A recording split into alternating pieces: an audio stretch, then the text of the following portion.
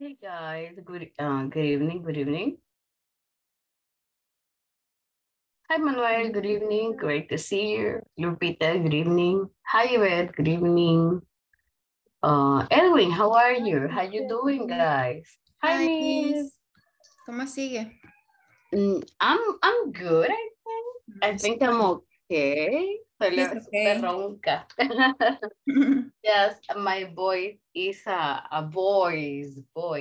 Drink tea, green tea de manzanilla. Yeah, I'm like having some pills and some tea, but Yeah. quizás ya es en el aire, right? Probably it's just in the air. What about you guys? How you doing? Are you okay? Are you Tequila, fine? mister. Yes, I will. Tequila. You're terribly with no, me, it's bad. I don't, does it work? I don't think it works. So I'm not sure. Probably, yeah, probably not. Eric, great to see you, Eric. Thank you for joining. Javier, how you doing, Javier? Thank you for joining too. How are you guys? ¿Todo bien? Is everything okay? Everything good?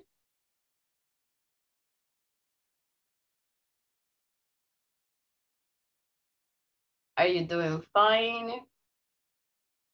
How was your weekend? ¿Cómo estuvo tu fin de semana, guys? Did you rest? ¿Descansaron un poco?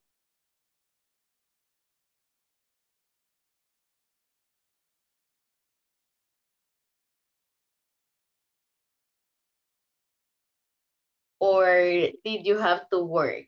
¿Todos trabajaron? Yes, miss. Bueno, yo descansé. Ah, okay. That's okay. That's actually very nice. It's really nice to rest a little bit. So I'm super glad to see you guys. Me alegra mucho verlos por acá. Jorge, good evening. Great to see you too. And guys, estamos ya en las últimas clases. Hi there. We are in the last sessions. Today tenemos sesión número 18. Y pues solamente we are missing two more, right?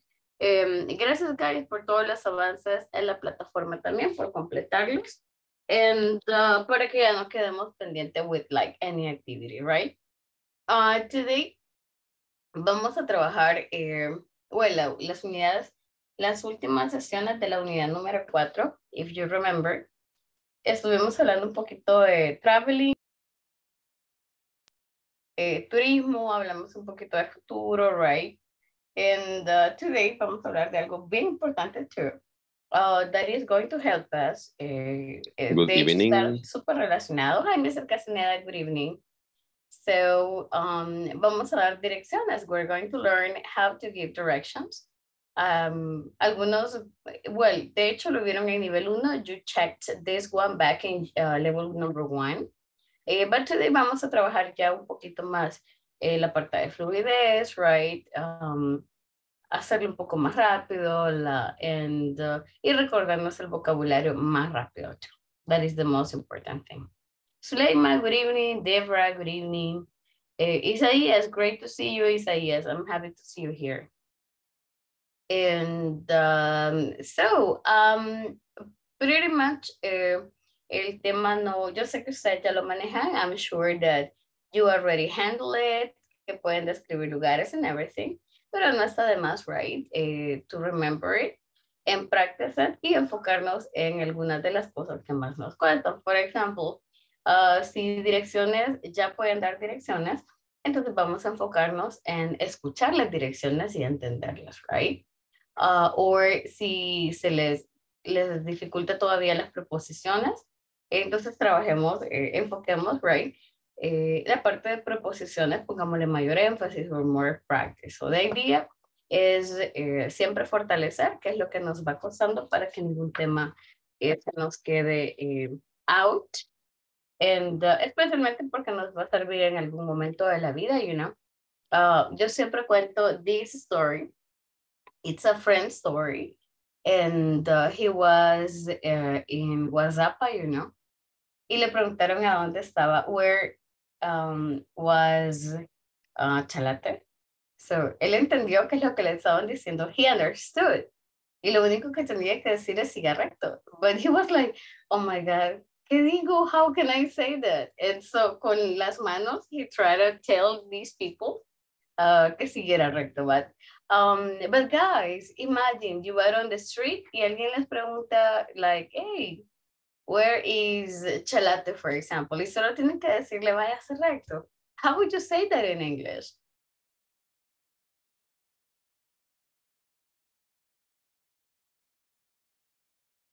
Es de cómo daría en esta dirección, right? How would you say, vaya recto, like, siga recto?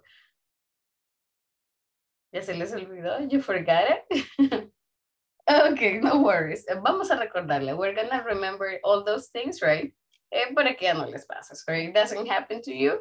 Y pues cuando recuerdan, you know, or somebody les pregunta, you have an idea de cómo responderles, right? To get started, guys, I have some places, and they belong to places in a city, but me hace falta algunas letras. I'm missing some letters here.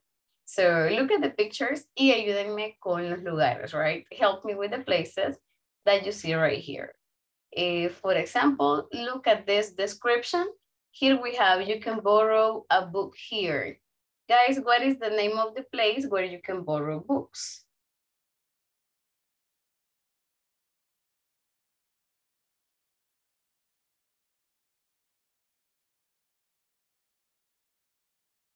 Can you help me with the place? You already have some letters here, so you just need to complete it. Any idea? Library. Library, very good. So a place where you borrow books is a library. And in El Salvador, we have a couple of libraries, actually. They are free, so you don't need to pay or anything. So that's L, and we are missing the Y right there. Okay, so if you take a look, the place fits perfectly. So that is a library. Okay, guys, I mean, ¿han ido alguna vez a una biblioteca? Have you ever gone to a library?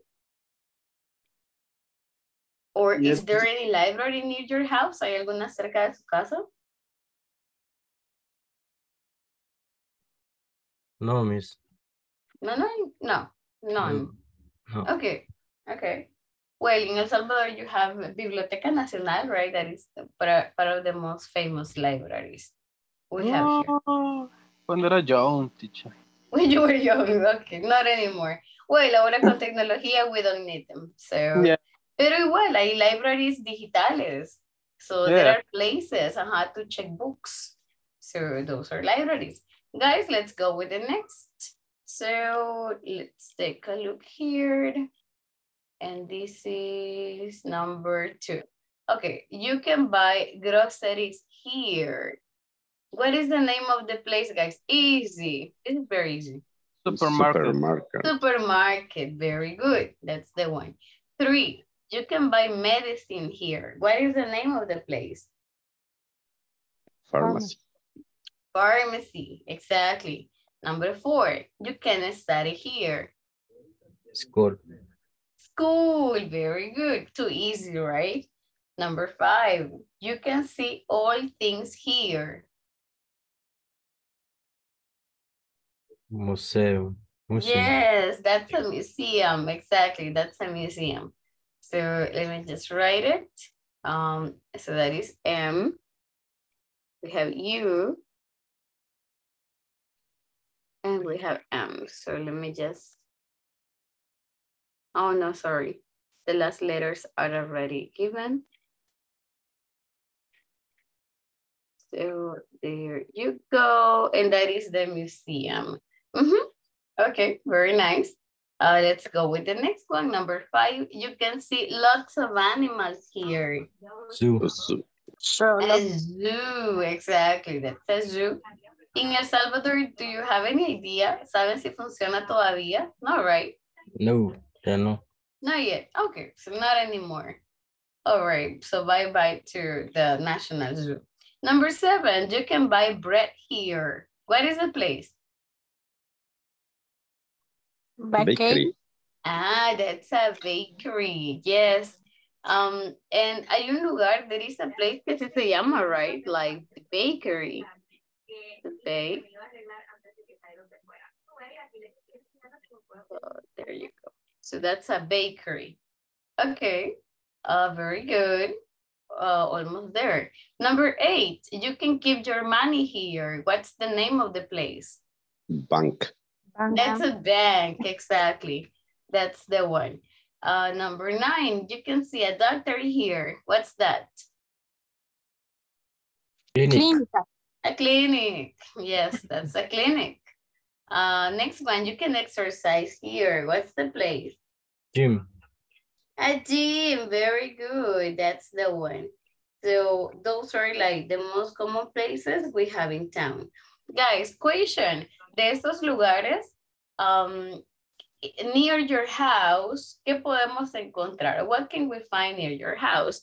Si no se recuerdan, utilizo there is and there are para describir qué es lo que hay. Guys, ¿qué hay cerca de tus casas? For example, near my house, so there is a store. There is a church. So near my house, right? There is a store, there is a church, there is a police station, and there is a kindergarten. What about near your house, guys? ¿Qué encontramos cerca de sus casas?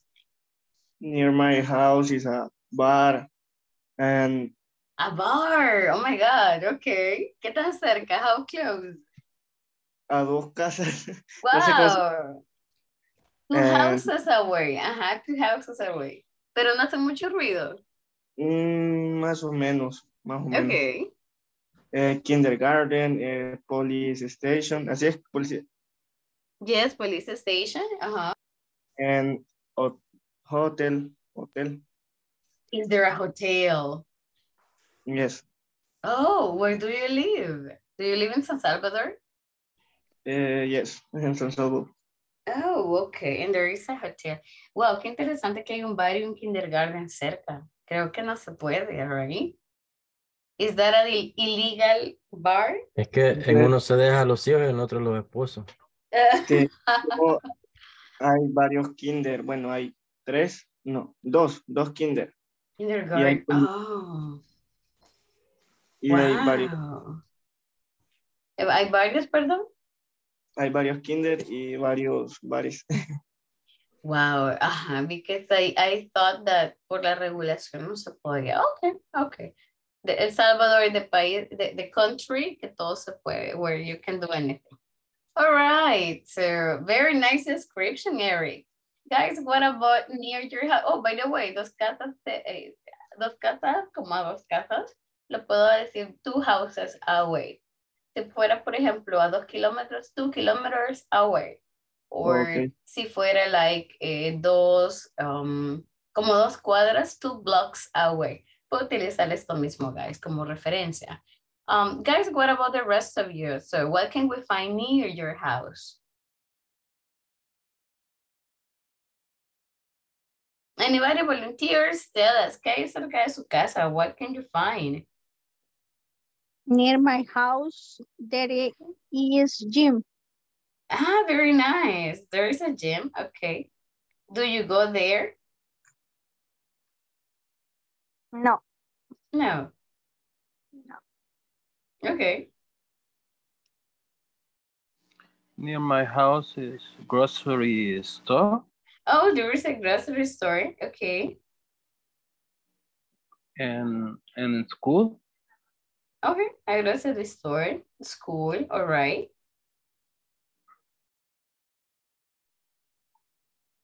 Grocery store and school. Okay. Guys, anybody else? Teacher, I asked you Yes, something in the chat. How do you say in English potreros? Wait. Oh, sorry, tenía el chat cubierto. Sorry, it was covered. Potreros. There is not like a very specific word for that.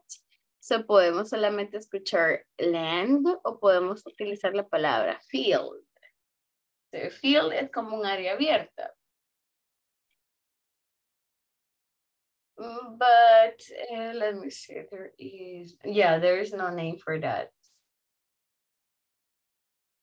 So a field is just fine. We can use the word field. By the way, guys, the word field también lo utilizamos para hablar de los campos. You know, como si tienen una cancha de fútbol cerca de su casa. So we can call it like a soccer field. Y usamos la palabra field para ir modificando. So just field is fine. Cosa es un área abierta. So, okay. So, Deborah, is there a field near your house? Nobody else around my house, teacher, only cold. There is nothing? No, only fields. Only you can see cows and horses. Okay. Oh, is that the country? Do you live in the countryside? I don't know how do you say in a rural place. Country, yes, in country. Oh, but Yeah. that is nice, a countryside. Como en las afueras de la ciudad o de la zona urbana. Oh, Yeah. but that's nice. That's really, really nice. Miss, ¿cómo se Yeah. dice cuadra? Block. You can use the word block. Oh, block. Mhm. In other block, there is a church. Oh, One. okay. There is one. All right. En, ¿cómo se dice? Como arriba de mi casa. Before my house. Before my house, there is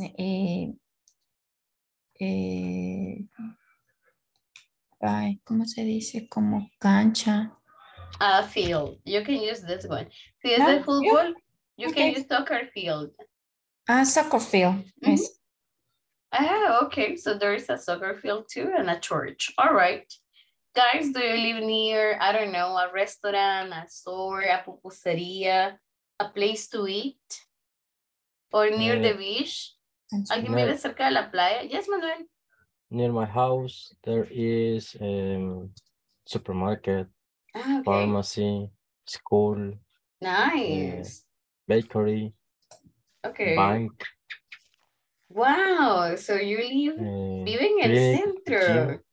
No. No? I live hasta Altavista. And here, Oh, okay. ¿cómo se dice varias? I'm sorry, can you say that again? Can you repeat? Bueno, en español. Aquí hay varias, de todo, hay escuela, colegio. Lo único que están así como a dos cuadras, una cuadra. Okay, so everything is closed. Todo está cerca, everything is closed. Okay, okay, very nice. So everything is closed. So when we use the expression like everything is closed, nos referimos a distancia, guys. Careful, because closed sabemos que es cerrado, but in this scenario, como hablamos de instrucciones o de direcciones, yo puedo decir, for example, near my house, o puedo decir close to my house. So close es como cerca, right? En las cercanías. Oh, so, wow, Manuel, looks good. And you are in church? In a church. Católica y evangélica. A Catholic. Okay, a Catholic and Christian church. Okay. Yeah, I mean, so you're right. So you're right. Everything is very close. Okay. Nice. Y la otra palabra que hace referencia a eso se dice near. Yes, esta de acá. This one, near my house. Teacher, near my house is the river. Wow, you got a river too. Yeah. Wow, that's really nice. Vamos a hacer una caminata. Yeah. Oh, can we do that? Hay agua? Is there some water? Yes. But do you get there by car or walking? No, just walking. Just walking. How many minutes away from the street? From the main street, maybe 5-10 minutes. I know, está cerca. It's very close. Okay, okay. Can we do tourism there? I don't know what is the main reason. Tourism, like turismo. Can we do Yes. tourism? Yes, for Christmas Day, Uh-huh. and then the Happy New Year's. It's very common to see tourists. Oh, okay. But that is Nehapa, isn't it? No, I mean, no Nehapa, it's Metapan, right? Yeah. Ah, okay, okay. So guys, yes, we can do tourism near Deborah's house. Very nice. That's actually very cool. So Lupita, creo que esa es la palabra que me preguntaba, near. So near my house or close. Ambos significan lo mismo. Both of them are the same. Okay, cool. So, talking about places, I'm really glad to hear que recuerdan algunos nombres de lugares. So we can move to the next part, que son las preposiciones. Prepositions, de hecho, me ayudan a decir eso, right? Lo que está antes de mi casa, cerca de mi casa, arriba, abajo, and like all these different places. Now, give me 1 second, because esto no tenía que show. Wait a moment. Okay. Now, first vamos a revisar un poquito like your material because tenemos bastante material bueno there. So we're gonna go over page number 43. And over there, guys, in 43 tenemos preposiciones. So it says instructions to get the location of a place. Si ya se recuerdan las preposiciones, we are super good. If not, recordémoslas tú. Let's remember them. Guys, para eso les voy a pedir la ayuda de su cámara. I'm going to ask you for your camera. Because vamos a utilizar las manos. We're going to use your hands como referencia, right? Preposiciones es la locación. So your hands are going to be the location, right? If you can turn on your camera, that would be nice. Si no, solamente follow me. So I really like a song and it goes like this. This is like in, right? So in, adentro. Guys, si pueden seguirme, that would be very nice. So put your hands in front of the camera and do this. In, wait, voy a apagar el. I'm gonna turn off this then because I'm not able to, because it's not working, wait. Okay, there we go. So we have in, on, out. And guys, vayan repitiendo conmigo. So go and repeat too para que sea más fácil, right? So one more time. In. In. In. On. On. Out. Out. Out. Under. Under. Under. Up. Up. Down. Down. Down. Over. Over. Between. Between. Como en medio de los dedos. Ajá, that's between, right? Between. So between es en medio de lugares. Okay, one more Between. time. Let's go ahead. Actually, hay una canción, probably we're not gonna sing it, pero es como decir las preposiciones bastante rápido. So one more time, let's go over. So we have in, In. In. On. out, Out. Out. under. Enter. Me faltaron dos, I'm sorry. In front of, In front of. Front of. behind, Behind. Behind. up, Up. Up. down, Down. Down. over, Over. Over. between. Between. Okay, Between. very nice. Now try to do it a little bit faster. So, in, In. In. On. On. out, Out. under, Under. in front of, In front In of. front of. behind, Behind. Behind. up, Up. Up. down, Down. Down. over, Over. between. Between. Between. Yes, very nice. Those are the prepositions. Okay, guys, so take a look one more time. So we have the first one, and the first one is in, right? So in, adentro, right? Then we have the next one that is, wait, we have on. So in sobre. es adentro, on es sobre. We have out, right? Fuera. We have under. This is under. So, abajo. So under es abajo, exactly, under. Then we have in front of. Enfrente. In front of. Then we have behind, right? Atrás. So behind. La pueden pronunciar como behind or you can pronounce it as behind. Behind, behind. Then we have up, right? Up. Esta ya es una dirección, up, hacia arriba. Vaya hacia arriba, suba, por ejemplo, un lugar, como en Spanish, hacemos la broma de suba la subida. Suba in arriba. English, suba arriba. Because in English, de hecho, es go up. So creo que es la mala traducción of those words. So we have up. Y tenemos lo opuesto, down. So we can tell a person, vaya hacia abajo. No baje la bajada, right? But vaya hacia abajo, go down. Then we have over. Important because over no es on. On tiene que tocarlo. Over normalmente es esto, right? So, ¿qué está arriba de ustedes, guys? Que no los toca. What is over your head right now? Sky. The sky, the ceiling, quizás si tienen cielo falso, the ceiling, si solo es el techo de roof. So, over es algo que está sobre, pero no me toca directamente, no está en una superficie, right? And then we have the last one that is between. So, between es para esto, right? Entre. So, en medio de dos lugares, entre dos lugares, exactly. So, the idea is to sing the song super fast. We're not going to do it porque tendríamos que practicar a lot, but goes like that, right? So in, on, out, under, in front of, behind, up, down, over, and between. So those are the most common prepositions. Vamos a agregar ahora un par más.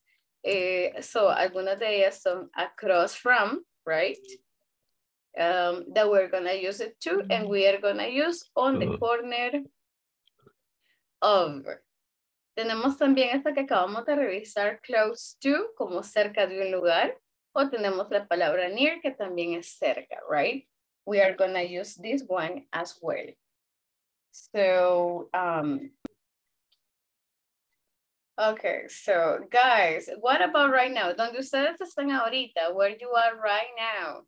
¿Qué tienen a su alrededor? What is next to you? What is behind you? For example, behind me, there is a door.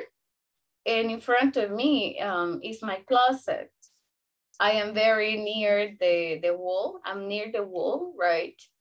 And what else is here? There is a bureau, like very close to me too.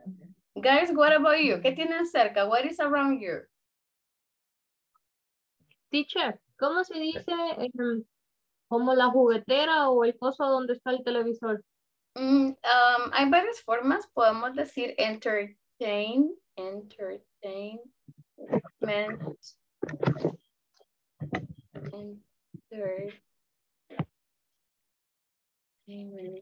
unit. Or podemos utilizar, well, depende, algunas personas le cambian nombre. Podemos usar la palabra shelf como una especie de estantería, what you have, o como un rack. You can use rack, you can use shelf, or podemos usar, si es la grandota donde va el estéreo and all those things, entertainment unit. Solo, guys, si me ayudan a confirmar el spelling de esta, because I don't remember, so I'm not 100% sure. So, si la encuentran, let me know. I think it's entertainment unit. So, guys, entertain. Oh, I'm missing. I'm changing here one letter. Okay, there you go. So, entertainment unit. Okay, guys. So, ¿qué hay cerca de su casa? I mean, or ¿qué es lo que tienen alrededor de ustedes? What do you have around you right now? Behind me is the rice. No. The fridge? Fridge. Okay, so there is a fridge. All right. And under me is a fan. Afán. Under, abajo. Oh, I'm sorry. Up. Si el fan está colgando, podemos utilizar esta, que es over. So we can use over, yes. So there is a fan over me. Porque está colgando. We can use it. Guys, so this one right over. So, ¿qué tienen alrededor? What do you have around? Are you in the living room? Yes, yes. In front of my furniture. Furniture, okay. That's it, just furniture?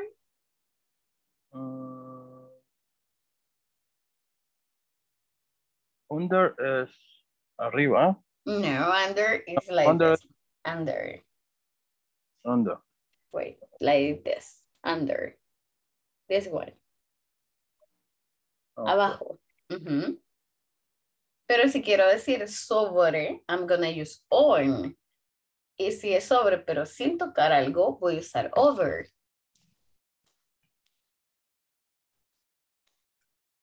Under my bed. ¿Qué hay under your bed? The floor. Oh, okay. Pensé que iba a decir, I don't know, shoes, books, clothes. Okay, so No me gusta. Okay, that's all right. Guys, so what do you have under your bed? No, under my bed actually no hay much. There is nothing. Because no hay espacio. ¿Cómo se dice ventilador? A fan. In front of a fan? Okay. Okay. To my left, Miss, I have the blackboard. To my right, I have a micro. Microwave? Is far. Or I'm sorry, to what do you have to your right? To my right, I have a mirror. Oh, I'm sorry, a mirror. Y le escuché un micro, so I was saying micro.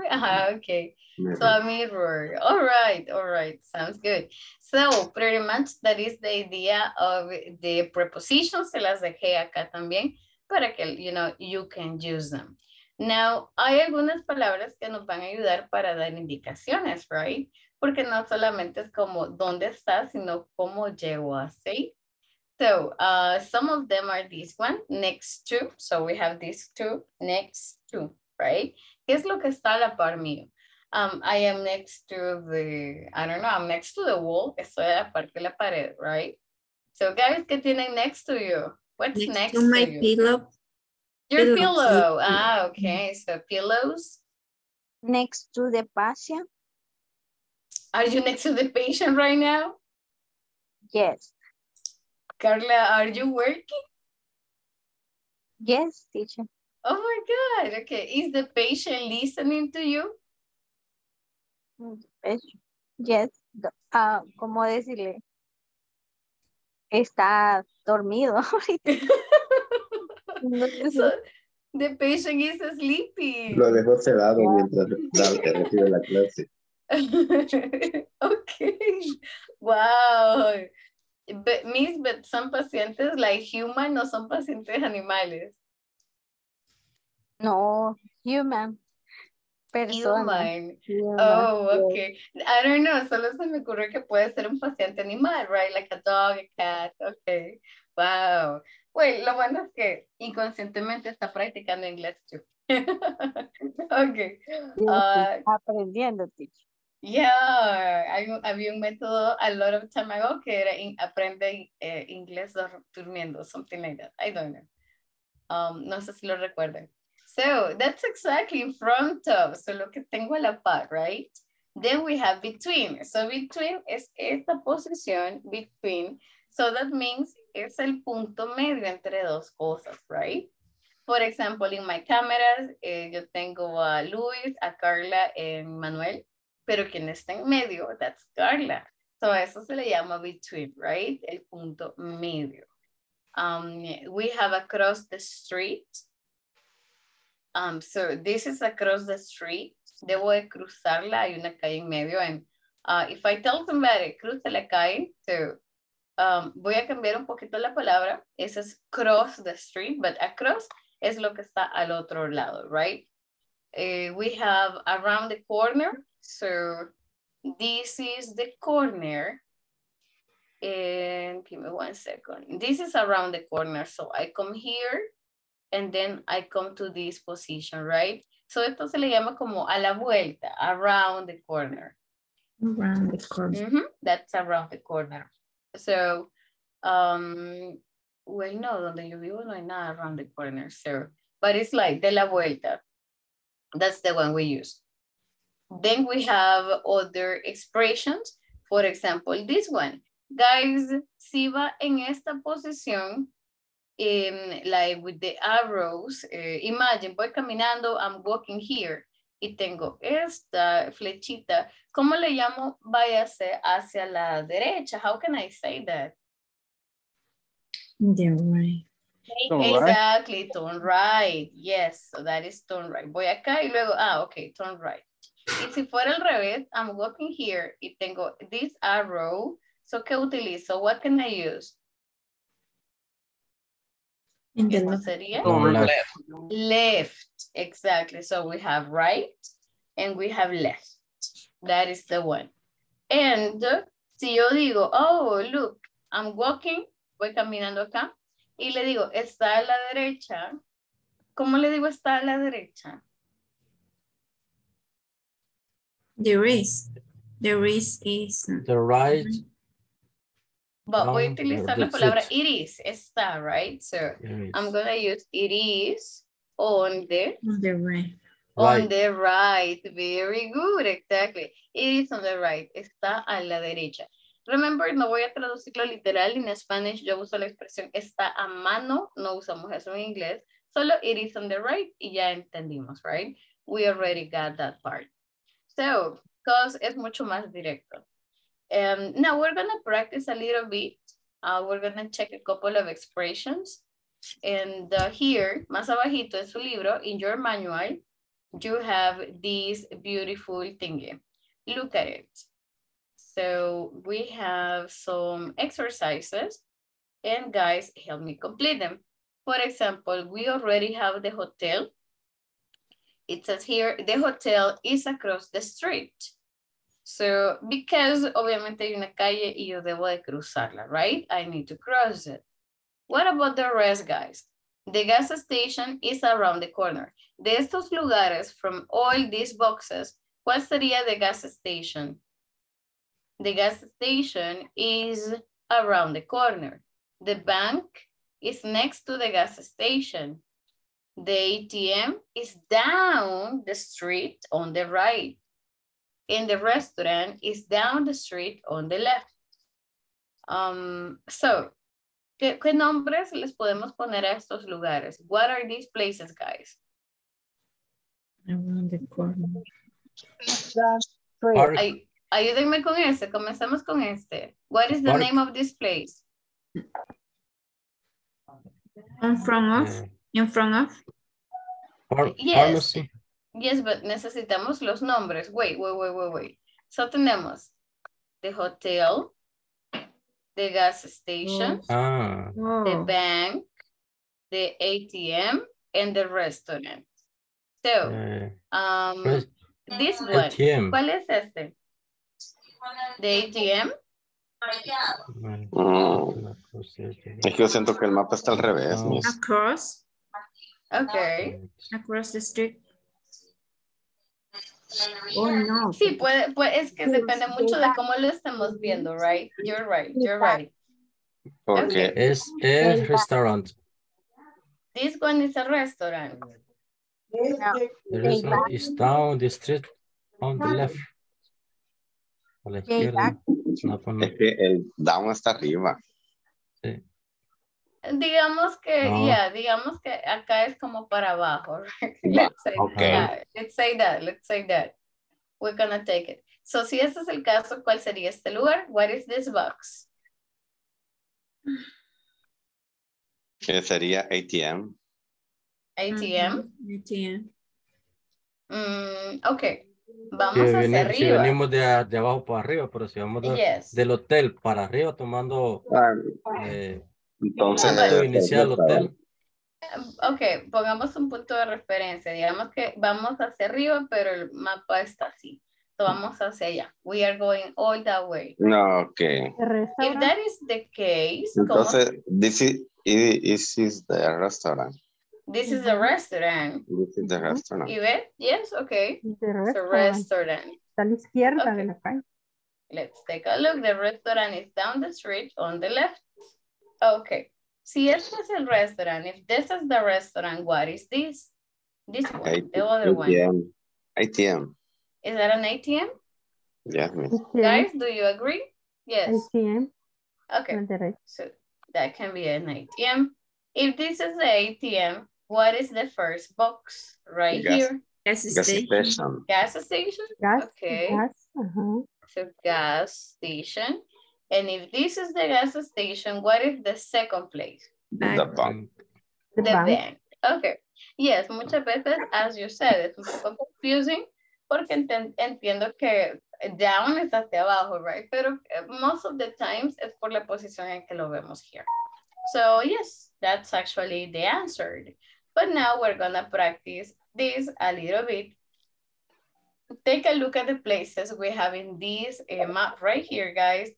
And here we have, you see, okay, bank, police store, police station, store, post office, drugstore, etc. So look at it. Ayúdenme con lo que hace falta. Help me with the parts that are missing. The police station is the bank and the store. Oh, tengo dos lugares. I have two places. The police station Right. is between the bank and the store. Ah, very good. So the police station is Yeah. Between. ¿Por qué between? Oh, Porque está because entre. Está en media. tengo dos, yes. Y tengo Porque dos está normalmente. between. Exactly. Una de las palabras que me ayudan a hablar de dos es between. So the police station is between the bank and the store. I'm gonna change color because this is too bright. Okay. So between the bank and the store. Number two, the drugstore. Okay, the drugstore is here. The drugstore is the police station. ¿Dónde está, guys? The drugstore is a crow, algo así, no sé cómo se pronuncia. Daniela. A crow. Okay, so the police is station. across Across. across from the police station. Very good, porque está el cruce de. That's okay. That's good. Number three, guys. Help us with number three. Hi, David. The school is the restaurant. Next This to. is the next to? Yeah. Ah, okay, okay. Let me check The school is on the left, the restaurant. Okay. También puedo utilizarlo. So the school está a la izquierda. It is on the left of the restaurant. Or puedo utilizar, creo que alguien lo mencionó por ahí, like next to. Sí se puede, you know, we can use it. So the school is next to the restaurant. Oh, también, ¿cuál otra palabra puedo utilizar en vez de next to? No están exactamente cerca, a la par, pero están cerca.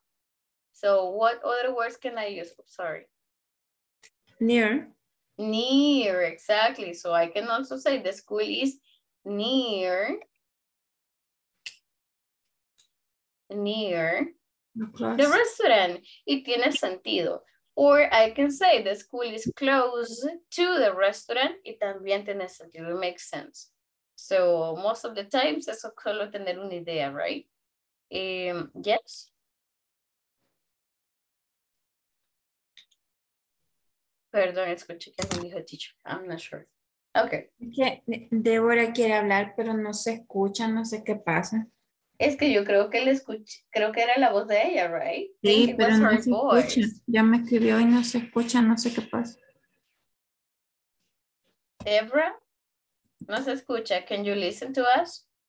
Se escucha como súper lejos, ¿verdad? Medio se escuchó ahorita. Es que, yeah, exactly. Solo escuché teach. And then it was gone, So I was like, wait, okay. Okay, well, hopefully, hola. Sí, quiere hablar, pero no se escucha, no sé por qué. Quizás algún problema con el audio. Well, Deb nos... Le voy a escribir, wait. Oh, I'm sorry, I didn't see the message. Can you repeat what is down the street? But no sé si ella nos escucha, like, can you listen to us? Can you hear us?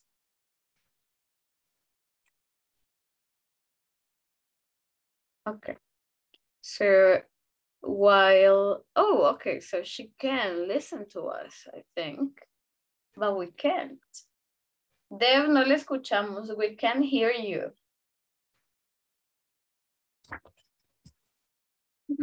So hopefully she comes back to us. Okay, guys, so mientras Dev, solucionamos lo del audio, let's take a look at 4. The train station. Guys, the train station is here in yellow. So, and we have the school. ¿Cómo sería entre ellos dos? The train station is? The train station is in front of the school. Okay, sí funciona. So it is in front of the school. All right, that's okay. Pero hay una calle también. Y cuando hay una calle podemos usar también otra palabra, guys. What can we use there? Across the street. Across, exactly, to the train. También podemos usar the train station is across from the school. So, across from, normalmente lo usamos cuando hay calles, pero también podemos usar in front of, right? And that is fine. Let's take a look at 5. The drugstore. So, the drugstore, guys, is here in the middle.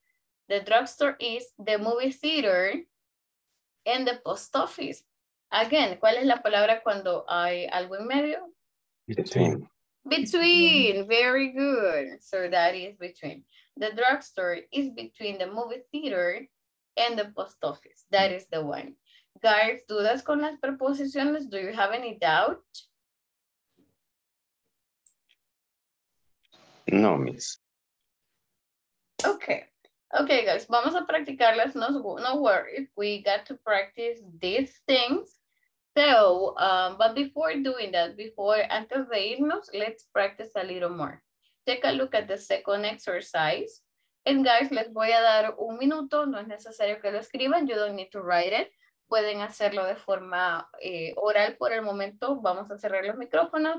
Léanlo, intentan encontrar la respuesta y luego la compartimos, right? Remember, no solo hay una respuesta correcta, especialmente en preposiciones. Yo lo puedo ver de esta forma. You may see that in a different way. Pero la idea es que tengamos un punto de referencia, right? So, 2 minutos, guys. 1-2 minutes maximum.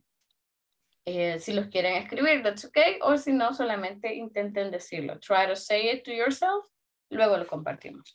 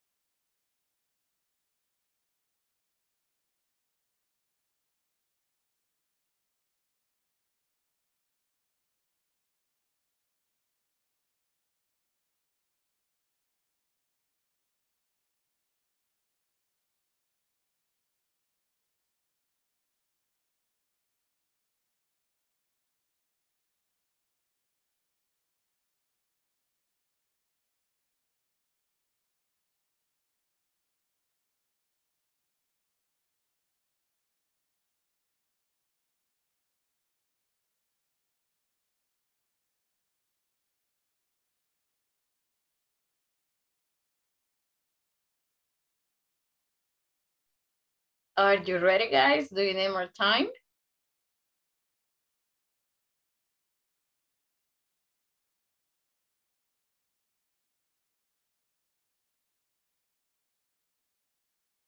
¿Necesitan más tiempo, guys? ¿O ya lo completaron? Did you complete it? ¿Pudieron encontrar la respuesta? Yes, miss.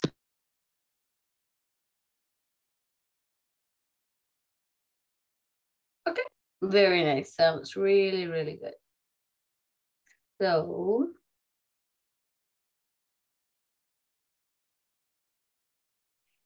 okay, so guys, let's take a look here and let's take a look what you got in number 1. So it says the house is. Guys, what do you have in number 1? ¿A dónde está la casa? Where is the house? Behind of car. Okay, the house is behind the car. ¿Qué más? ¿Tienen algo diferente or do you have the same? In front of the car. Okay, the house is in front of the car. The house is behind the car. Yeah, funciona. ¿Qué más?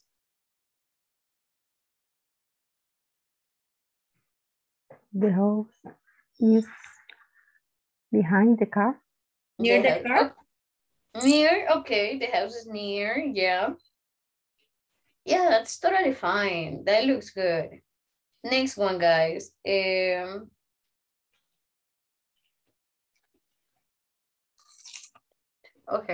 What about the next one? Number 2, the dog. Look at the dog. So the sun.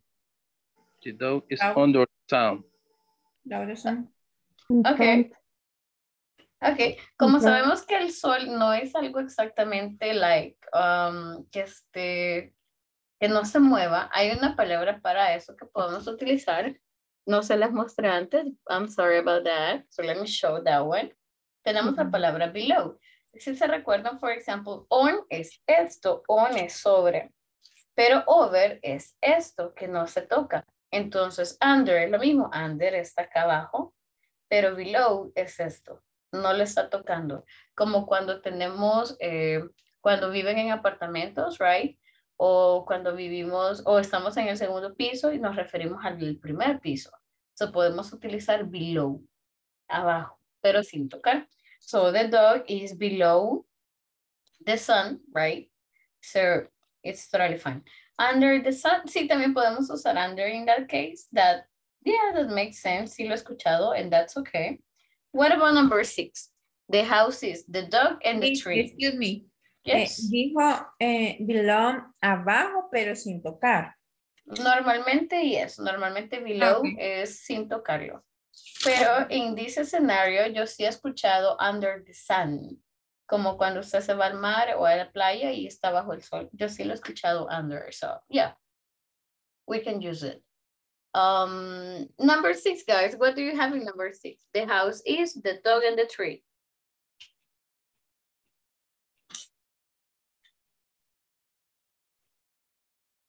Number 3. Between. Okay, between. Number 6, the house is between the dog and the tree. Very good. And number 7, the dog is to the of the house. ¿Está a la izquierda o a la derecha? The dog is to the...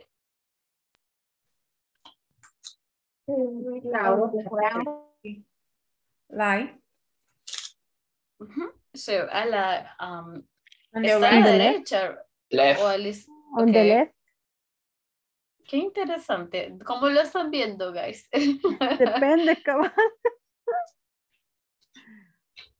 Yeah, because, I mean, si lo vemos de frente, está a la derecha, right? Pero si se ponen en la casa. Frente a la casa está la Ajá, so, but el perro está a la derecha o a la izquierda?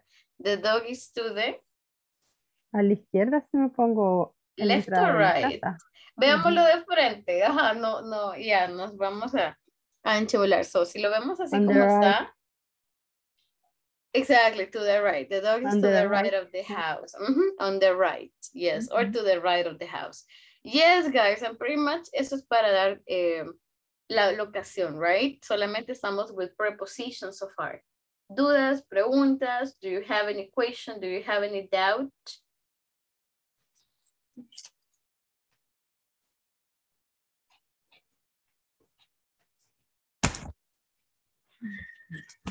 Okay, I'm gonna take that as a no. So, vamos a practicar un poquito. Again, no estamos todavía indicando cómo llegar a un lugar, not yet. Ahorita solamente estamos describiendo qué es lo que hay, right? Y a dónde está. So, si se fijan, utilizamos por lo general there is and there are, o utilizamos the police station is. Siempre utilizamos el verbo be para indicar la locación. So, this is the map. Vamos a utilizar este mapa, right, to talk about the places. También puedo utilizar el nombre de las calles. I can use the name of the street. Pero con las streets, yo voy a utilizar la palabra on. So, for example, si quiero decir que la library está sobre la primera calle, so that would be the library is on the first street. So, también podemos dar indicaciones usando los nombres de las calles. Tenemos Central Avenue, Second Street, Main Street, pero solamente no se les olvide utilizar on para dirigirnos a las calles.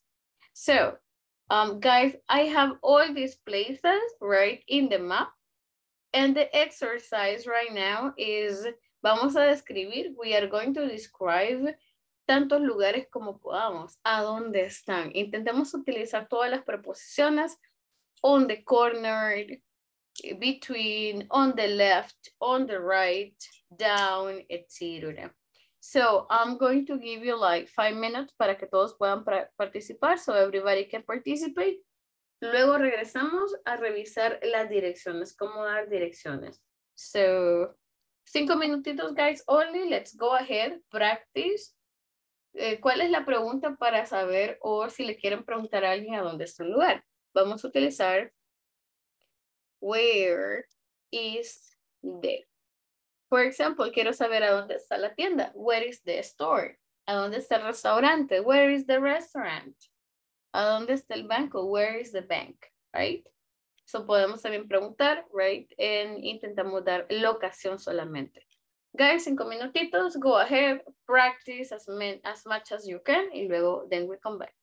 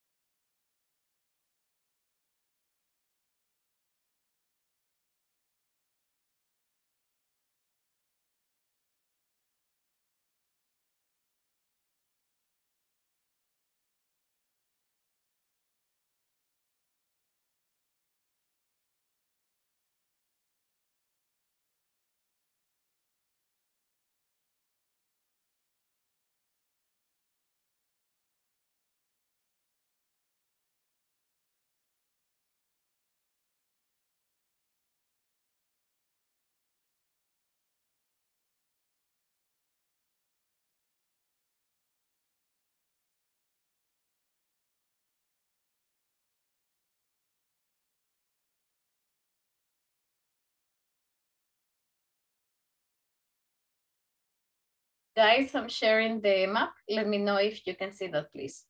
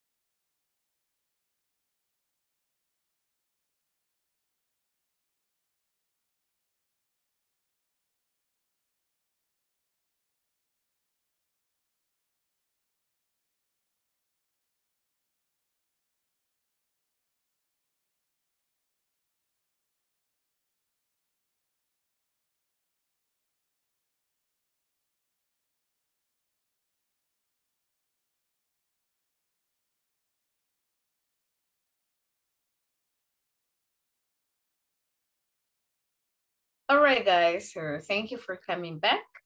Guys, ¿pudieron practicar? ¿Tienen alguna duda, alguna pregunta? ¿Hay algo que les haya costado? Is there anything that was hard? Miss, for example, the church. Se puede decir the church is on the Central Avenue and 2nd Street. Yes, but we can also say, let me write it. I'm going to write it here at the bottom. There are different ways. Again, hay varias formas de decirlo. There are more ways than that. I can say, for example, the church is on the corner of Central Avenue and 2nd Street. I don't want to write the whole thing. So 2nd Street. But that way it's okay. It sounds actually very nice. Normalmente utilizamos on the corner of porque está cabal como en el punto medio donde cruzan las dos calles, donde se conectan. So yes, podemos utilizar on the corner. Es en la esquina de ambas calles. But if you have the churches on Central Avenue and 2nd Street, it's okay si se entiende, aunque eso es como un poco más específico. But yeah, it's okay. Sounds good. Sounds actually fine. Okay. Guys? Thank you. Thanks. Thank you. You're welcome. Guys, ¿tienen dudas? Do you have any doubt, any question? No? Was it easy? ¿Se les hizo bastante fácil? Was it easy?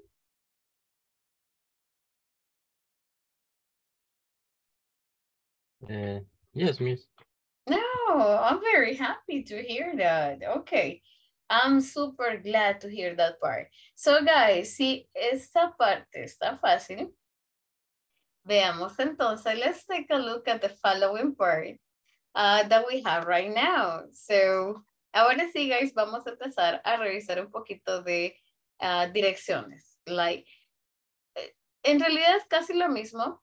La diferencia es que ahora sí ya le doy instrucciones claras de a dónde debe de ir. Si debe de cruzar, si debe de seguir, o si debe de ir hacia arriba o hacia abajo. So, let's take a look at this part. Tenemos este dialogue. Estoy en la X. I am right here. So it says estar here. And let's take a look at the description y veamos si encontramos cuál es el lugar. This one we have A, B, and C. Guys, ¿cuál es el lugar a donde esta persona va? What is the place? Let me play it.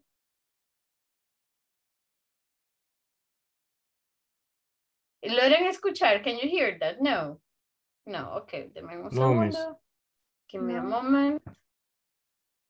Veamos si funciona. Let's see if it works. Okay. Okay. How to get to the post office? Ahora sí. Excuse me. Okay. Yes. Okay, guys. So, the conversation o lo que van a escuchar es exactamente lo que tenemos abajo. So, pueden irlo siguiendo o lo pueden leer, whatever you prefer. And guys, tell me a dónde es que llega. A, B, or C. What is the place they are looking for? Excuse me. Yes. How to get to the post office? Go past the hotel and turn left onto Main Street. Go 1 block and turn right. It's across from the train station. Thank you. Letter B. Letter A. It's front. The trash. Sí. Excuse me. Yes. How to get to the post office? Go past the hotel and turn left onto Main Street. Go 1 block and turn right. It's across from the train station. Thank you. Oh, that is why instructions are so important. Hey. So, guys, hagámoslo juntos. Let's do it together. Ahí si la estación de... Bueno, si la entrada principal de la estación de trenes está enfrente del ASI, pero no se sabe dónde está la entrada principal. So let's follow it. It says, how do you get to the post office? Go past the hotel. Okay, so me voy para acá. Estoy acá en este punto. So I go past the hotel. Llego hasta acá. It says turn left on Main Street. Turn left on Main Street. Go one block. Oh, go one block. Todo el bloqueo, toda la cuadra es un block. Yes. And turn right. Y luego a la derecha, turn right. It is across from the train station. There you go. So the place is letter A. Entonces, why are the instructions important? Porque una palabra, exactly, puede hacer la diferencia. Ajá. Sí, So block. here, ambas se parecen, de hecho, la instrucción es bastante simple, but dice go one block. Entonces me dice que me lo camine toda la cuadra, right? To get to the place. But take a look. Guys, repiten conmigo. Go past. Go past. Go past. What is go past? ¿Qué entienden por go past? Camine hasta llegar al o a pasar el punto de referencia. Exactly, que pase de un lugar. So go past. Go past the hotel. Pase después o llegue después del hotel, right? Váyase pasando. Turn left. Doble hacia la izquierda, right? So, wait, left, mi otra derecha. Okay, go one block. En English hay muchas expresiones que se parecen. Usamos go one block para decirle camine por una cuadra, right? Here en su material hay muchas más expresiones that we can use as well. So give me 1 second. Let me just go down a little bit.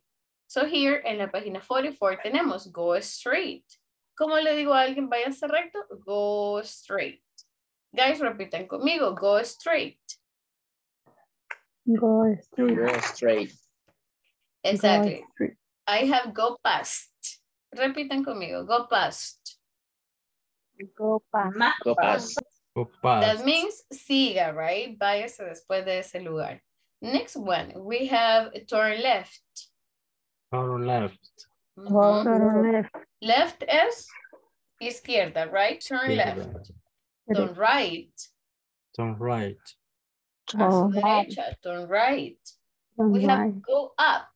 What is go up? Go up? Hacia arriba, right? Hacia arriba. Suba. Vaya a la calle hacia arriba o suba. Go up. Y lo opuesto, go down the street. Baje So la go calle. down. Baje, vaya hacia abajo, tome la calle de abajo. Next one, walk down the street. Walk Walk down the down. street. So tenemos go straight, walk down, y Camina tenemos hacia acá, abajo. yes, y tenemos acá mucho más específico, go on for 1 block. En la dirección decía walk, go 1 block, right? So go 1 block, go 2 blocks, go 3 blocks, porque necesito decirle qué tanto va a caminar, right? No es como camine y you know, that's it. So, then, esto de acá son de las que más me gustan, porque son más fáciles. Tenemos take the first street, or take the first left. And take the second, or take the first right. Now, ¿por qué son bien útiles? Porque doy 2 instrucciones en una y me complico menos la vida. I complicate my life like less, definitely less. So, take a look one more time. Go straight. What is the meaning of go straight? Like Go straight. Váyase recto, yes. Go past. Oh, I'm glad, ya escuché de ahora. Go past. Pase de un lugar, right? Pase de un lugar. Like go past the hotel, go past the gas station. So es después de ese lugar. También usamos before and after sin problema. Turn left. Izquierda, right? Turn right. Derecha. Go up. Váyase hacia arriba. Go down. Váyase hacia abajo. Go on for 2 blocks. Váyase por 2 cuadras. Go on for 3 blocks. O también podemos decir go straight for 2 blocks. Podemos combinar estas sin problema. So, let's go ahead, guys, and let's start practicing. The instructions no, no hago nada explicándoles, right? Porque esto es más de práctica. So here, the more you practice, the más fácil se va a volver. It is going to be easier. Take a look at my following map. Tenemos un par de lugares acá. We have a couple of places. Voy a escribir, I'm going to make like a little X here para indicarles a dónde estoy, guys. Y ustedes me ayudan con las direcciones. So I'm going to be here. And I'm going to get started in this red spot. Okay. Si se fijan aquí en el mapa, están también las direcciones. Yo les puedo decir utilizarlas. Pero quick question, ¿ustedes saben utilizar los puntos cardinales? Can you use them? No. No. Honestly, Oh. yo no mucho, so I En don't use them. español, sí. Pero si usted lo puede utilizar, go. Si se sabe el nombre de las Nothing. calles, go and use them. So we have north, we have south, we have west, and we have east. También los puede utilizar. You can use them too. Pero el detalle es que muchas veces es complicated, right? So, there are some places, guys, where I want to go, okay? And I need your help. So first, I want to go to the city park. I'm going to put a little spot here. I want to go to the fire station. I want to go to the beauty shop, okay? And I want to go to the flower shop right here. There you go. And I want to go to the, what is the name on top? Wait, oh, I want to go to the university right here. Okay, so now, ¿cuál es la pregunta? Ya no quiero saber a dónde está, sino cómo llego. Entonces, my question va a ser, excuse me,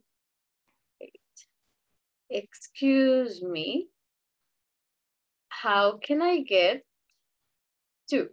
So I'm going to change my question porque ahora sí quiero la dirección. Excuse me, how can I get to the city park? Excuse me, how can I get to the fire station? Guys, repitan conmigo. Excuse me, how can I get to? Can I get to?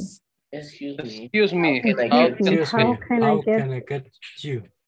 Yes, so guys, how can I get to this? How can I get you? Okay, so how can I get to this places, guys? Again, estoy en el puntito. I am right here in the red spot. And I want to get to the flower shop. Excuse me, how can I get to the flower shop? La pueden escribir, guys. I'm going to give you some minutes para que las escriban si se sienten más cómodos y luego las compartimos, right? Again, si usted tiene una forma diferente de decir la dirección, no hay problema, no worries. Acá en direcciones, siempre y cuando me lleve al mismo Pues lugar, try. estamos bien. We are good. El detalle es que me mande para otro lado, guys. So, as long as you give me or take me to the place, estamos bien. So, university.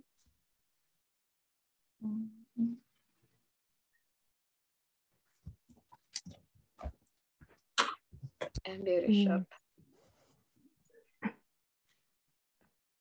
Okay, I think we are good.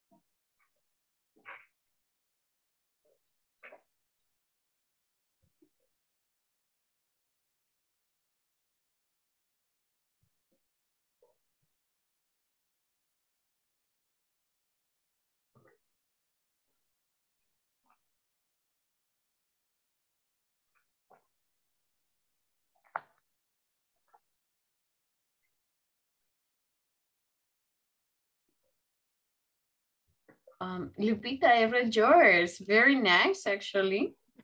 Looks good. Solo con el último pedacito de next to bakery, agréguemele solamente it is. It is next to bakery. Eso es todo, solo el it is. Súper bien. Okay. Okay, go straight one block and take the first left. Okay. Go for one block. The flower shop is in the corner. Oh, okay, very nice. Yeah, it works. It works.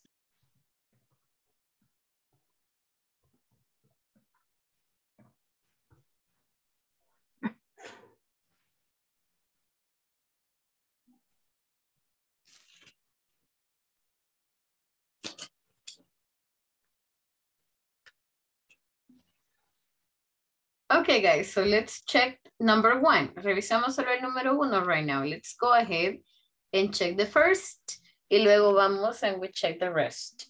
So, excuse me, guys, how can I get to the flower shop? Hay muchas formas, you know. Puedo venir recto on Mallory Street. I can do this. O puedo irme a la esquina and I can do this. So, como ustedes quieran, whatever you prefer. So, hagámoslo, let's do it. Qué pequeño estoy. Está eso, wait. That is too small. Okay. Okay, guys, so first, let's go. Vamos sobre Mallory Street. So, ¿quién me ayuda con las instrucciones? Who wants to help me?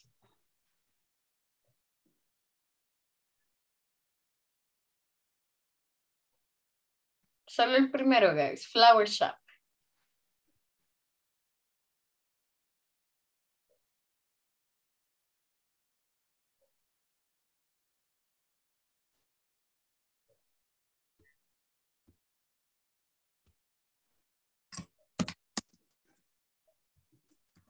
Lupita, are you ready? El número uno. Yes, only the first. So the flower shop. Okay. Go on the first block. Okay. The two left. Okay. It is next to the banky. Bakery. No, bakery. Okay. Looks actually very nice. Creo que por ahí teníamos otras instrucciones too. To get to the flower shop, walk to on Mallory and 2nd Avenue. On the... permítame que no lo logro ver. I cannot see that. ¿Qué le pasa? What is wrong? What is wrong? Wait. Okay. On the left, at the end of the... Okay. Okay, Manuel looks very good. Solamente me faltan los verbos. So, walk on Mallory. No, permítame. Lo estoy leyendo mal. So, Mallory and 2nd Avenue. Okay. Solamente me faltarían los verbos. So, la primera parte is really good. So, you have to get to the flower shop, walk on Mallory. So, we are good. Pero no me dice hacia dónde. Entonces, para indicarme que debo de hacer el cambio, en la Second Avenue, acá solamente me faltaría el turn. Turn left on Second Avenue. So very good. Go to the end of the block. So, or it is at the end of the block, which sounds good as well. Okay. Solamente me falta el verbo. Only the verb, Manuel. But very good. Looks actually very good. Okay, miss. Okay. Oh, very nice. So tenemos 3 formas diferentes to give directions. Very good, guys. So, entre más cortas, más precisas sean, it's gonna be easier. Guys, ¿alguien tiene otra forma? Ok, ¿qué sucede? What happens si yo creo que es más fácil haciendo esto? Do this, and do this. ¿Cuál sería la instrucción para hacer eso? What would be the instruction, guys? First, to the left and to the right. okay, so turn left. En the Third Avenue. Ajá, so turn left. Y luego, wait, I'm gonna, voy a ir haciéndolo pedacito por pedacito, so help me. Okay, turn left. Turn left. On Third Avenue. Estoy aquí. One block. Go for one block. Okay. To right. Go for one block. To right. To right. It is next to coffee shop. Okay, pero todavía no ha llegado. To right. To right. Ajá, ya doblé, pero ahí estoy. Walk down. Walk down the street. Ah, okay. Go down, go up, como lo prefieran, okay. Ajá. And where is the flower shop? On the right. It is on the right, okay. Or podemos usar, ¿se recuerdan de la expresión go past? Yeah, go past coffee shop. Exactly. So, para ya no decir como que siga caminando. Ajá, so turn left on Third Avenue, go for one block, and turn right on Torque Lane. And go past the coffee shop, and the flower shop is right there. Okay, hay una expresión en inglés que usamos que es no te puedes perder, right? We can say you can not miss it. You cannot miss it. No te puedes extraviar, right? So very good job with that.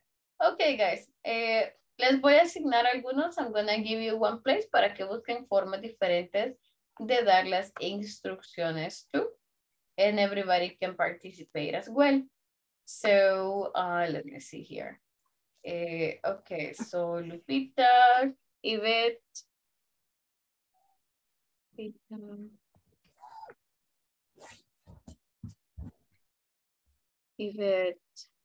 and David, and Deborah.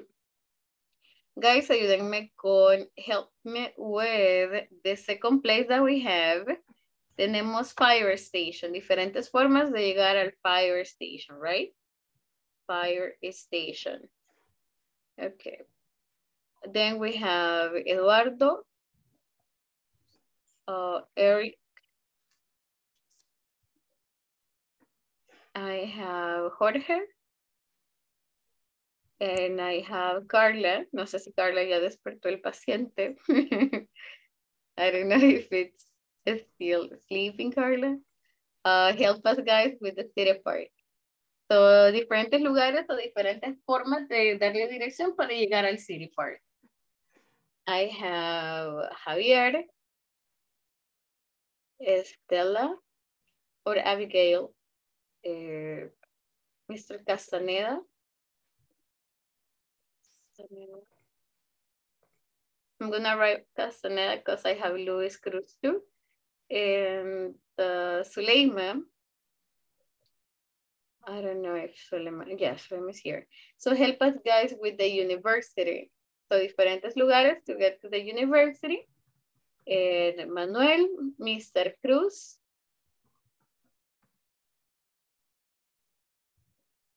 Isaías.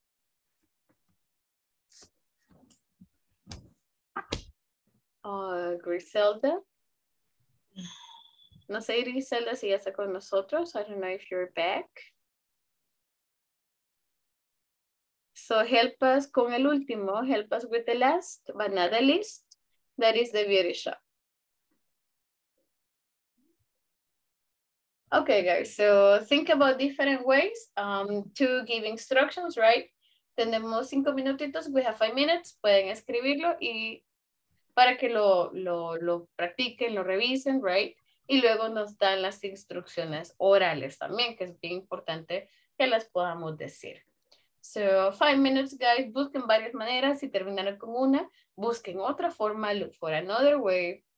In another way, hay muchas. There are a lot to get to these places. Remember, el punto de partida es el mismo. We are starting right here outside the cafe. So, go for these places, guys. So, excuse me, how can I get to these places?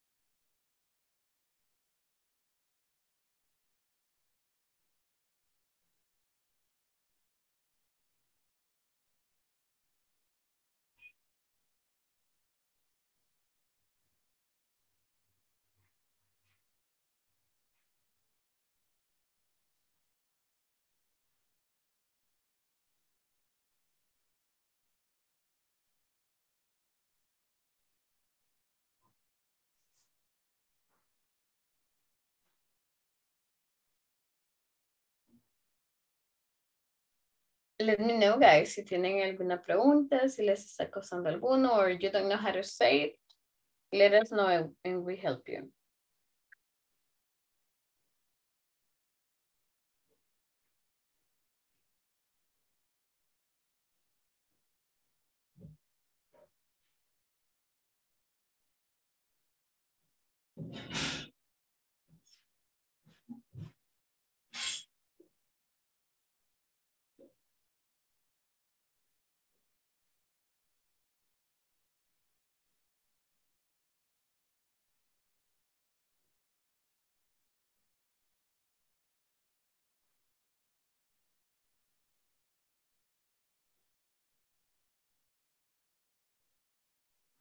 Teacher, may I try? Yes, of course.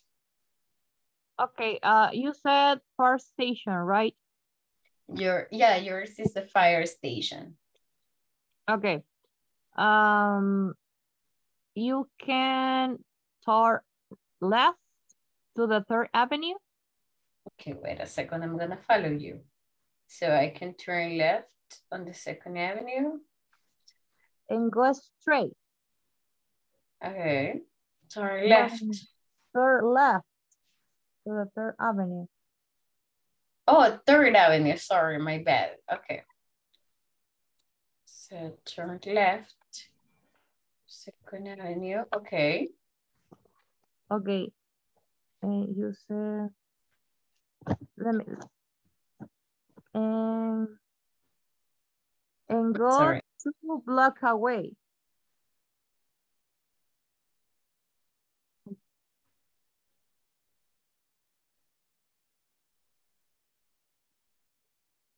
Then turn right and your destination is on the right. Oh, okay. Oh, está muy fácil. That was too easy. Okay, sounds good. So turn left on 3rd Avenue, go for 2 blocks, and turn right. Okay, your destination is on the right. Yeah, it's on the corner too. That sounds good. Guys, ¿de qué otra forma podemos llegar al fire station? Hay bastantes, there are a lot. Miss, es la misma ruta, pero como en otras palabras. Súper bien, démosle, Miss, go for it. Turn left, go on the avenue, Okay. past the city hospital. Okay. There is fire station. Oh, okay, okay. On the right or on the left? On the right, and the line. Yes, it is on the right. Okay, very nice. No, but that's actually very good. I like it. So no utilizó vaya por 2 cuadras, pero utilizó go past. Okay, very good. Good, good, good. Guys, ¿tienen más? Do you have another for the fire station? Anybody else wants to share it? Creo que veo la de Yvette. I think I see Yvette's right there. Yes. Dígala, Yvette, say it. Okay. Yes. Go straight across left on 3rd Avenue, pass by City Hospital. On the right is the fire station. Okay, okay, okay. Can you repeat it, please? Can you say it one more time?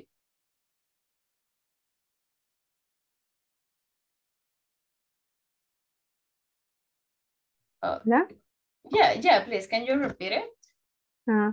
Go straight, cross left on 3rd Avenue, pass by City Hospital. Okay. On the right is the fire station. Okay, very nice. Yes, you use different words, but you get to the same place. Okay. Creo que utilizó también go past, right? Go past the city hospital. Very good, girls. Sounds good. Guys, vamos con el siguiente. Good job with the first. Let's go with the second one. So the second one here refers to city park. Guys, excuse me, how can I get to the city park? Yes, Deborah. Cross. Cuando tengo una calle, whenever I have a street, yo puedo utilizar across from, que es el cruce de, pero si le doy la dirección, yo digo cross. Por ejemplo, estoy en el supermarket y quiero llegar al City Hospital. Debo de cruzar la calle. Entonces, mi instrucción, la palabra que uso para decirle cruce es eso, cross the street. So, es el verbo, cross. Teacher. Yes? In my case, to get to City Park, go on the Market Boulevard and turn left 5th Avenue. Okay, wait. So I'm go to... It is the chat. Oh my God. The chat. No, but léanoslo, say it. Estamos acá, estamos partiendo de acá, right? So, ¿de acá para dónde me voy? Where can I go? Oh, okay. No me diga take a taxi. So... Take a Uber, teacher. Yeah, I know. Go ahead. Yeah, Yeah. that doesn't work. Okay, City Park, okay. Also,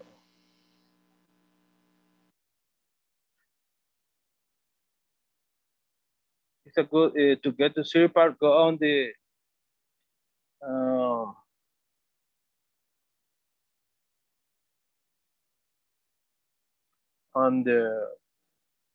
Marjorie Street. Okay, so go on Marjorie Street. And to right and Fields Avenue. Okay, wait. So go Mallory Street. ¿Por cuántos bloques? How many blocks? 2 blocks. Okay, so go Mallory Street for 2 blocks. 1, 2. And then? And then turn to right, Fields Avenue. Right or left? Right. Voy hacia arriba. Right. Sería esto. Or left. Left, teacher. Okay, so it's okay. Turn left. Turn left and 1 block. Okay, go 1 block. Go 1 block and it is in front of the university. It is in front of the university. Okay, it is in front of the university. O acá sí podríamos utilizar también esa palabra de cross. So go 1 block and cross the street. The city park is after the courthouse. Yeah, in front of the university, across from the university, across from the courthouse. Yeah, but that sounds good. That's a very good instruction. Okay. Guys, ¿tienen otra forma de llegar al city park? That's actually very nice. How can I get to the city park, guys?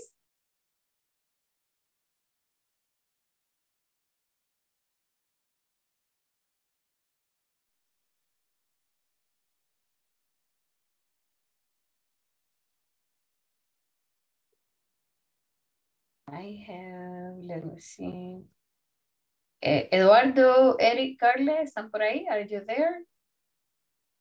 Teacher, I get up to go one block on the Marjorie Street. Only one? 1 block. Okay. On the Marjorie Street, taking the first left, the 2nd Avenue.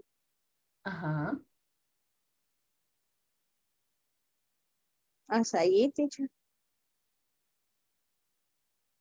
Hasta aquí vamos bien. Pero, Carla, ¿para dónde me lleva? Where are you taking me? I City Park.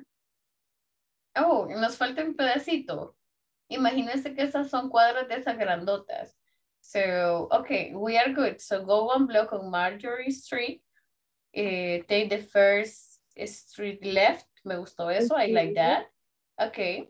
Ahora solo lléveme el último pedacito hacia el City Park. Oh, the 2nd Avenue. 2 block. Okay. Pero como la avenida sigue, ¿de qué otra forma puedo decirle ese pedacito? What can I use? Oh, no sé. Guys, ayúdennos, help us. Hasta que va súper bien. You're doing fine. Or 2 block. Teacher, maybe go straight or go past police station. Okay. Eso funcionaría, that will work. That will work. Podemos usar una expresión, guys, que es go to the end of the street. So, es como vayas al final de la calle. In this case, como los bloques americanos son enormes, podemos utilizarlo sin ningún problema. Go to the end of the street y nos referimos a cada esquina, right? Or go to the corner of the street. So, okay. So, Carla said, go straight on Mallory Street for 1 block. Turn left or take the first left on 2nd Avenue. Súper bien, me gusta esa expresión. And then, solo lo único que necesito es llevarlo a la esquina y que llegue, right? Entonces sí le puedo decir, Yes. ¿Cuál expresión es la que le gusta? Ella unió dos indicaciones de un solo, que es take, the first. Carla, ¿puede repetirlo? Can you repeat it? Yes, teacher. Take the first, left the second avenue. Ahí está. Take the first left on The Second Avenue. On Y Second de ahí, Avenue. como menciona teacher, para decir hacia la esquina, que está en una esquina el parque. Entonces ahí donde utilizamos it is on the corner. So we can use it is on the corner. Y de hecho no es necesario que llegue hasta el final. Puede utilizar esta expresión. You can use it like it is on the city park. Is on the corner of Second Avenue in 30 Lane. Y ya asumo que voy a caminar. Y así como en los salvadoreños decimos esquina opuesta. It is opposite. Flower shop.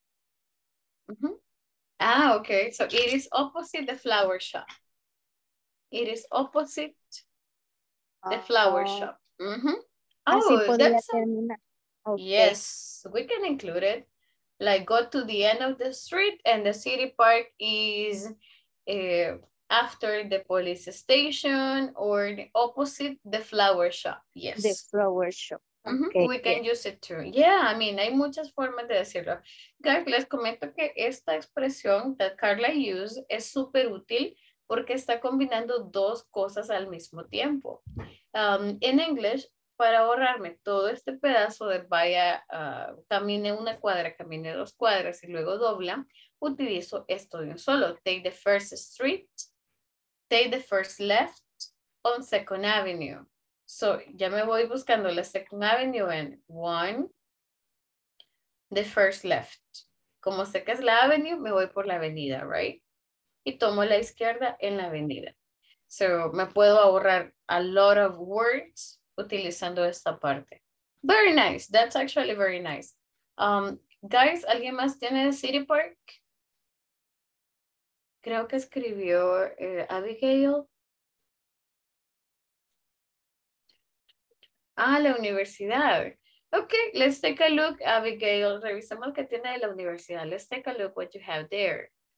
So, Abigail, si gusta, active su micrófono y nos ayuda. So, I think it's better.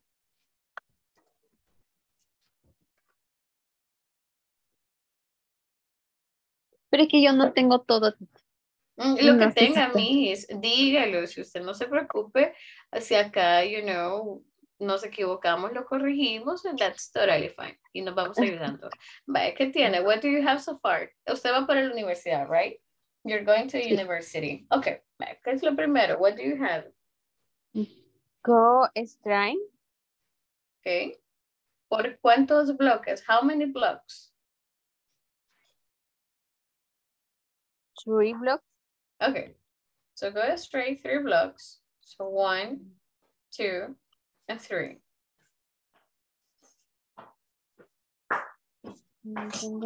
Go past courthouse. Go past courthouse. Okay. To the left. Okay, to the left. Okay. Quizás sería primero to the left, right? So go straight for 3 blocks.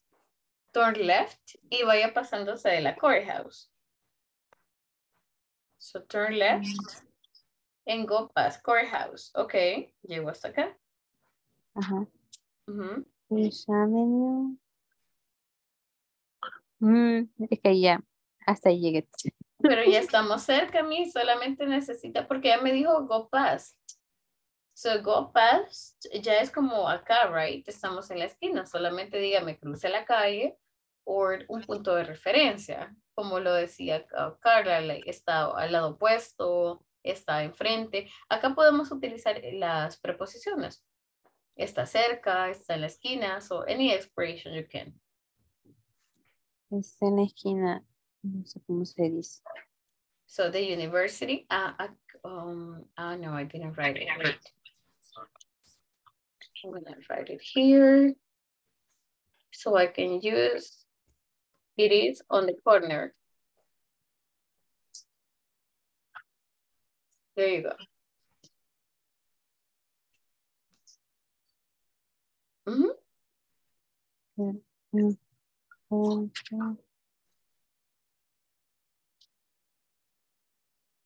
It's opposition.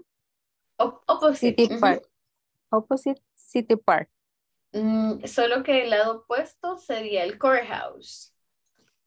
Courthouse. Yes, usamos el opposite cuando hablamos de esto, la esquina opuesta. Si hablamos de esto, sería el cruce. How do you say el cruce de algo? Guys, ¿cómo decimos el cruce? Como cuando debe de cruzar una calle. It is? Cross street. Across? Cross city park. Yes, exactly. It is across. Yeah, eso estaba bien. That was actually very good. So, go straight for 3 blocks, turn left, and go past the courthouse. So, go past the courthouse. Ya entendí que voy a cruzármelo todo, que lo voy a pasar, right? The university is opposite the courthouse, or the university is across from the city park. Very nice. That's actually very good. So, it is across from es cuando está como enfrente, pero hay una calle, right? Very good job, Abigail. That was good. That was really good. Guys, ¿alguien tiene más de la university? ¿Tienen algo diferente?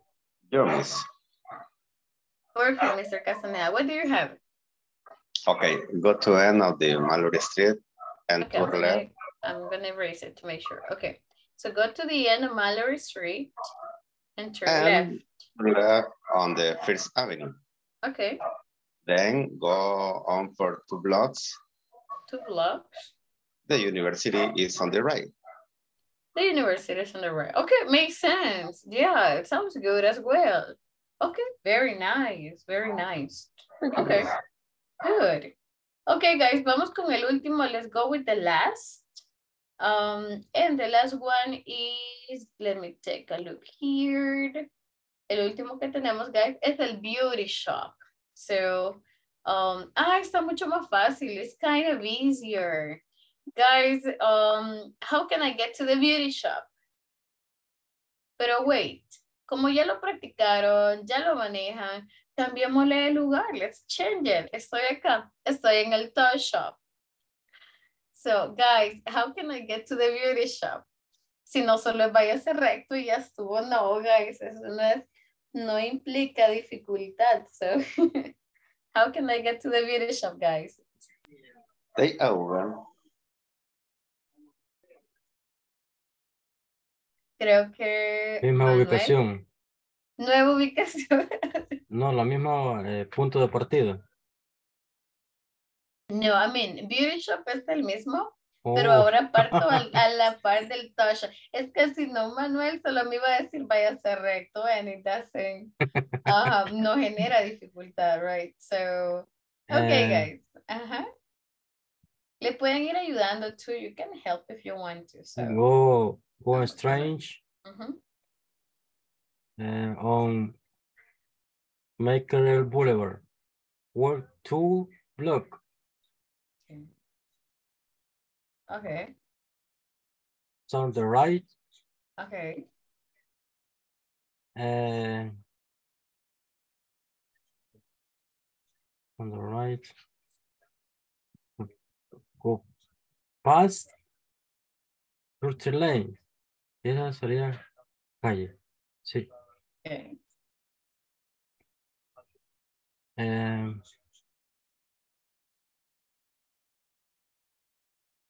Ahí sería in front of courthouse. Okay, so in front of the courthouse or across from, right? Go past the third lane, go past third lane. Ahí podríamos usar al final de la avenida, de la primera avenida. Yeah. Sí, algo así. Y Y quizás, llegando a la aunque... Marjorie Street.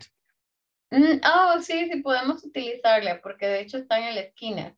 So, podemos decir que the beauty shop está en la esquina. So, ¿cómo diríamos que el beauty shop está en la esquina de las dos calles? Beauty shop on corner in First Avenue and Marjorie Street. Exactly, very good. So, yes, we can go like take turn left and walk 2 blocks on, I don't see the name, on the boulevard, then turn right, go for 1 block or go for 2 blocks, right? Ambos funcionan. And the beauty shop is on the corner of First Avenue and Mallory Street. Exactly, sí, porque está como exactamente en este punto, right? Donde se cruzan. Okay, very good job. Good. Guys, ¿cómo sienten dar direcciones? ¿Se complica un poco? Does it get a little difficult? Sí, ya tenemos la ubicación geográfica, así como está ahí, sí, es más fácil, pero así mentalmente no. Oh, ok. Y de hecho nos hace falta practicar con el mapa del Salvador, guys. So, one of the practices incluye eso, pero lo vamos a dejar para el último día, que es el review, que es practicar en vivo y en directo. That I really like doing it. So, cuesta en español, no digamos en inglés. No, in Spanish yo soy malísima con las calles. I don't know if that happens to you. Soy muy buena leyendo mapas, I can read maps, pero muy mala memorizando calles, la nomenclatura. I'm bad with that. I'm really bad. But guys, vamos a practicar a little more. Solo a little recommendation. Dar instrucciones se vuelve fácil, pero intentemos memorizarnos al menos las más importantes, que son turn right, turn left, go straight, and on the corner.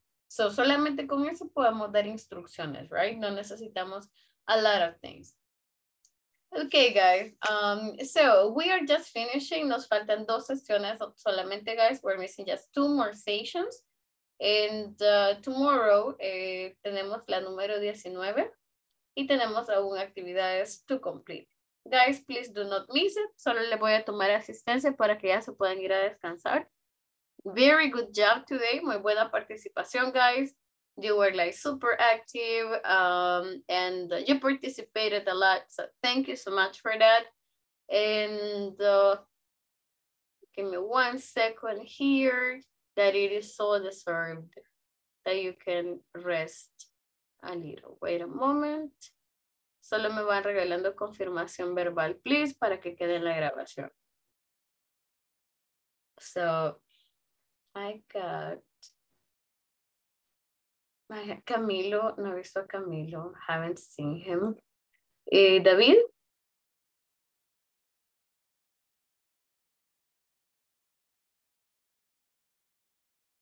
David, lo acabo de escuchar. Debra? Here, teacher. Thank you. Edwin? Lupita? Here, miss. Gracias. Eric?